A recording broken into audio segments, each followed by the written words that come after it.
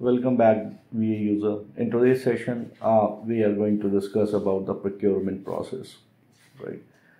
So in this video, we are going to cover the minimum steps to cover the entire procurement. That is basically starting from the purchase order and to generate the GRN and the AP invoices. As a result of these, there are certain matched PO and the match invoice transaction that would be automatically generated by the system.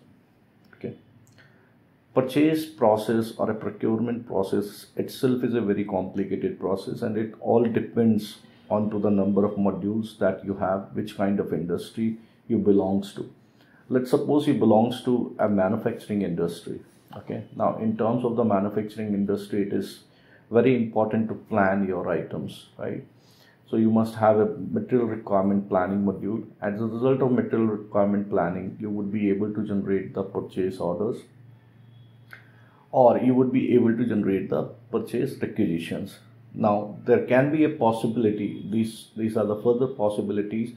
Then from the requisition, you want to generate the RFQ for the vendors. You want to inquire about the prices of the vendors, and once you will get the accurate prices from the vendor, then you will choose a certain winner, and then you would generate a purchase order. Or there can be a possibility you can generate the purchase order from the purchase requisition. That is again one of the possibility. Or you would generate the blanket purchase order and then you will release the purchase order. So itself the procurement process is going to be a very complicated process, and that all depends which kind of industry you belongs to. Now in today's session, we are covering minimum step.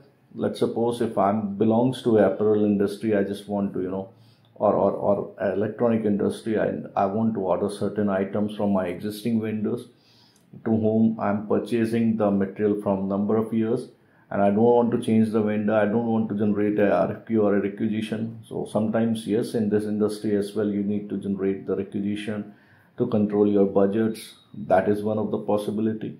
The another possibility, you would have the budget controlling in terms of commitment accounting. You must have the reservations at the level of the requisition, or there might be a certain management approvals would be there at the level of the requisition. So in today's session, we are going to cover how we can generate a purchase order, a manual purchase order, then how we can generate a GRN document or a material receipt document, and then how would we are able to generate a AP invoice document.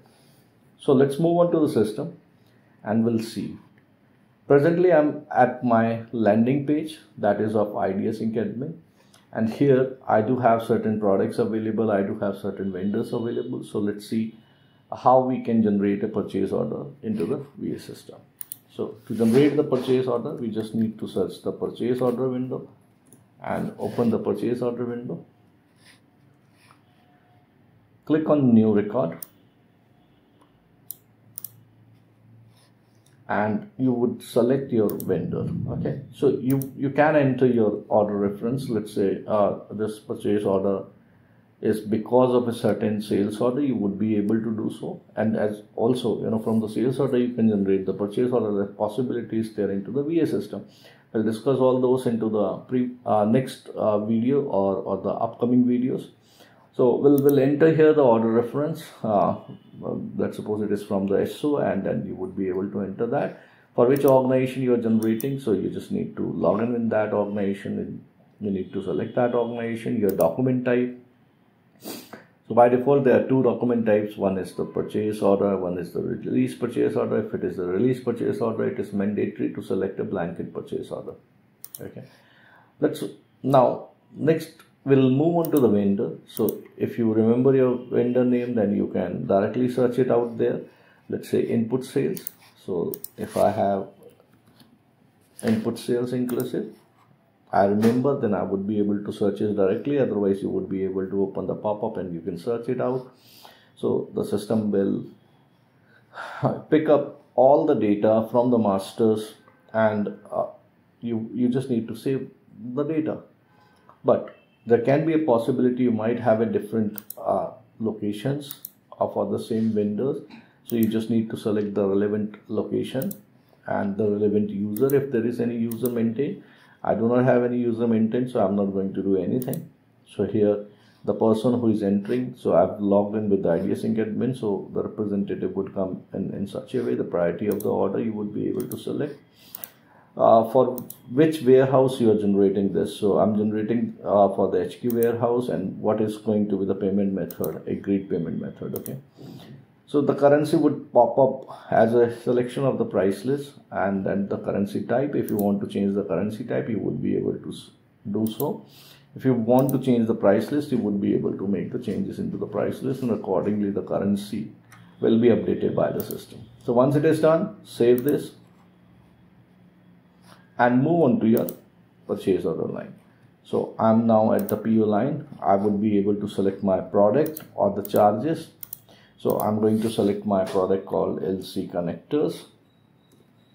So here, as a result of my product, you would be able to see everything gets automatically populated by the system. So here is 10.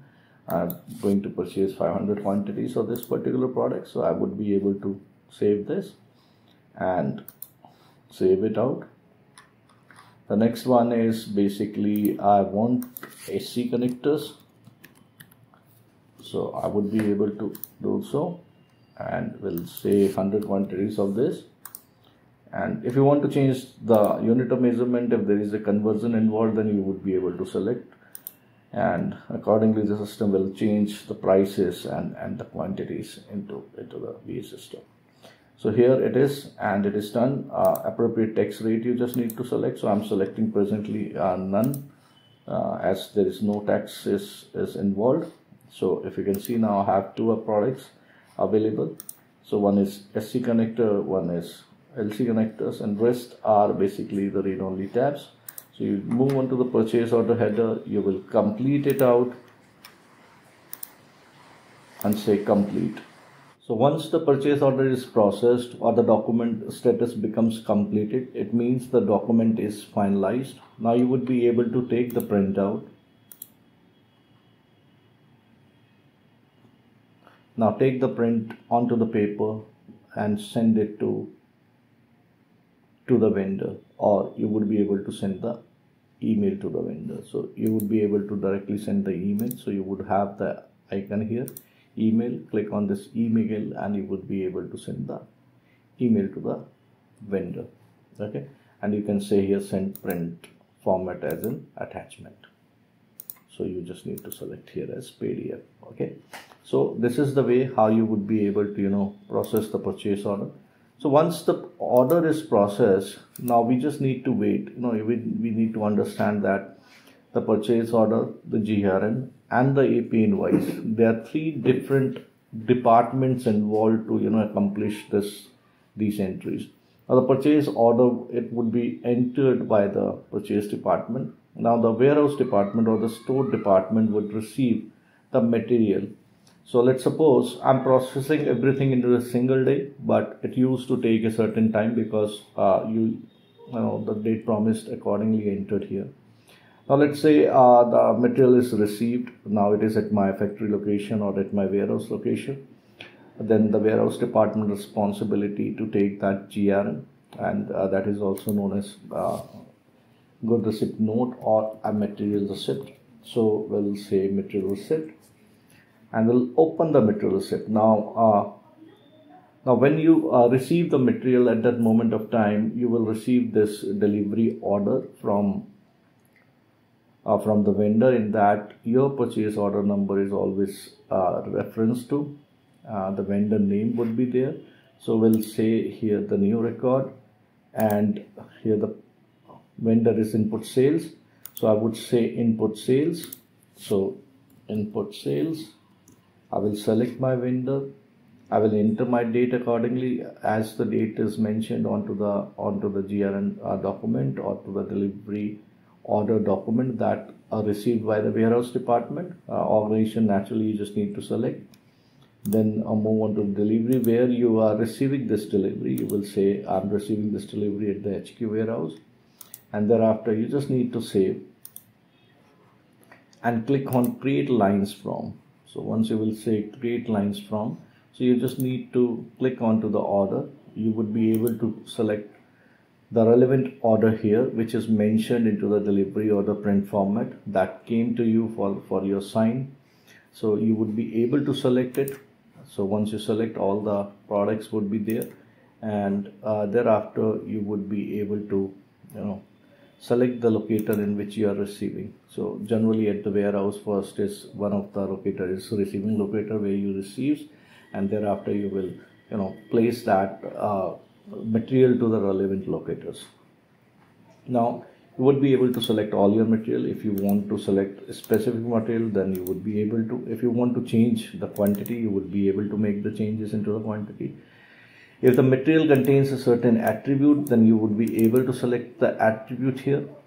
So attribute pop-up would come. So both the material I do not have, and I just want to select both of them. So I will say OK. So once I will say OK, I would be able to see all my details at the receipt line. As a result, my GRN document is prepared, ready for completion. So you just come here and say complete. So once it is completed, it means the cost calculated by the system and also the stock is updated into the warehouse. So it is done. So once it is done, thereafter the last step is to enter the AP invoices or the vendor invoices received from the vendor. So the vendor invoices normally, when the accounts department receive, they also receive the delivery order copy as well. So they would be able to see that against this purchase order, what delivery used to come. So they would be able to get all those necessary information from that particular place. Now, since it is generated by the accounts department, there are two ways out. One is you will directly click onto the generate invoice process, okay, or you will open the vendor invoice window. And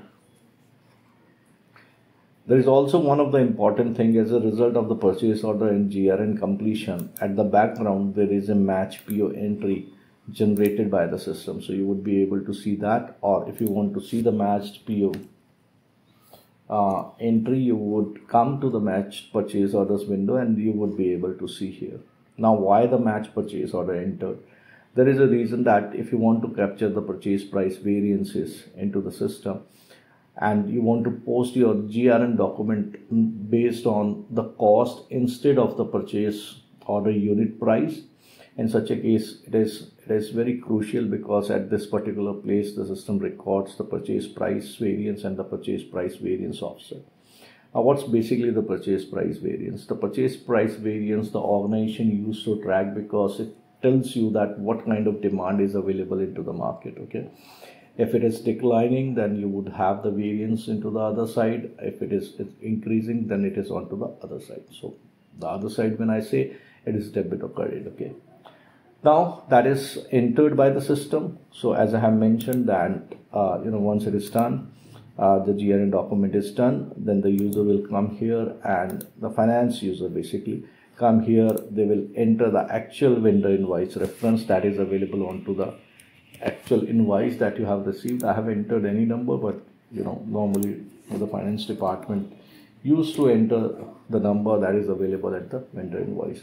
Now select the vendor, select your price list and the currencies and everything and the payment method that was agreed. So I will say this and save this record. Thereafter you need to click onto the create lines from. So once you will say create lines from, then you would have three options.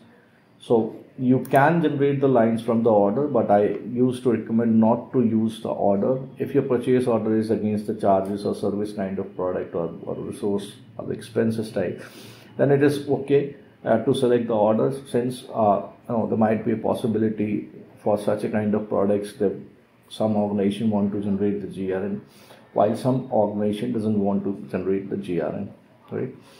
So if it is item type product, then it is recommended to select the shipment or ship document, and if you select this, you would be able to get all the data from the purchase order and the receipt document, that is the material receipt document. You would be able to see that this is the data, or this is the stock that you have received, and you will say select all. If you want to change the quantity, you would be able to do so. If you want to enter the attribute, you would be able to do so.